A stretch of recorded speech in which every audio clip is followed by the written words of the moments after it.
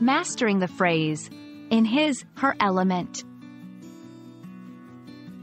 Hello everyone. Today, we're diving into an interesting English expression that you might have heard but not fully grasped its meaning. We're talking about the phrase, in his, her element. This phrase is not only common in everyday English conversations but also rich in imagery and meaning.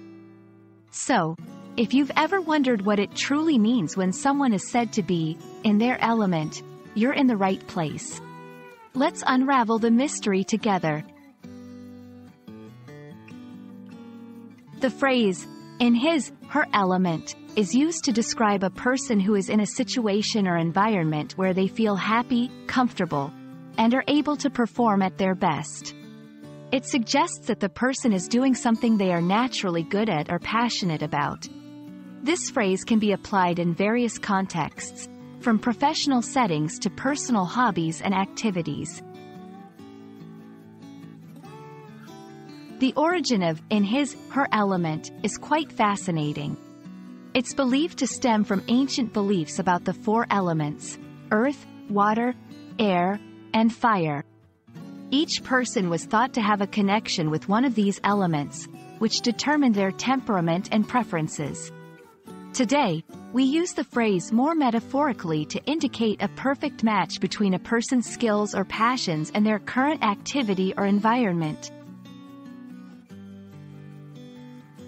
To help you fully grasp the meaning, let's look at some examples. A chef preparing a gourmet meal in a well-equipped kitchen is in his element. An artist painting a landscape while surrounded by nature is in her element. A teacher who loves to share knowledge and sees their students' understanding grow is in their element in the classroom. Now that you understand what it means, let's see how to incorporate in his, her element into sentences. When she's coding and solving complex problems, she's really in her element. At the music festival, surrounded by fans and on stage, the band was truly in their element.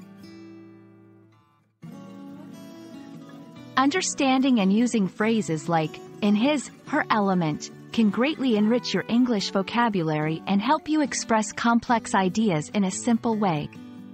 It's a wonderful way to describe the joy and satisfaction derived from doing what one loves or is good at.